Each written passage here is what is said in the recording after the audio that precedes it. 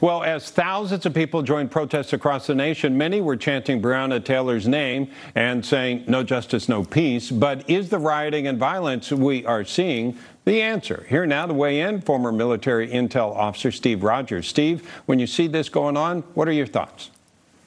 Well, what I'm seeing is that the rioting and the violence is not an answer.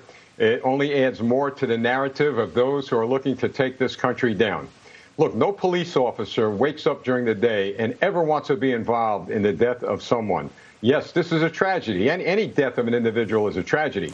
But you know what's interesting, Bob? The process is working. There was a grand jury convened, a grand jury made up of people who live within that community or, in fact, in that community, and they rendered a decision.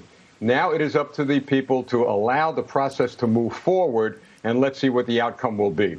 But this violence, I believe, has little to do with what the case is at hand and a lot to do with those who are simply using this as a basis to advance their agenda to take this country down. Yeah, I mean, we saw yesterday there was a U-Haul that had signs and had shields in it already, even before we knew what was going to come out of the grand jury or come from the AG. And they already had all that in place, ready to protest.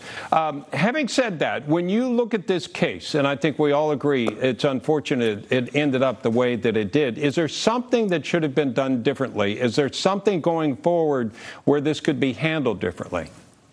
Well, I will tell you, Bob, this is very important. It's a good question. I think body cameras are very important. I believe that I question in my mind, why did it take until March for a lot of this to come out?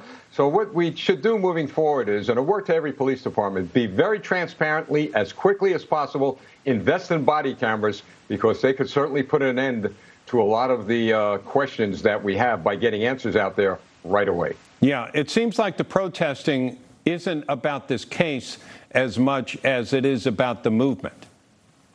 Well, absolutely right. Why are they closing down bridges in Brooklyn? Why are they protesting in Washington? The fact of the matter is that there is a movement, and myself and others have tried to get it across to the rest of the American people. This has little to do with racism, a lot to do with socialism.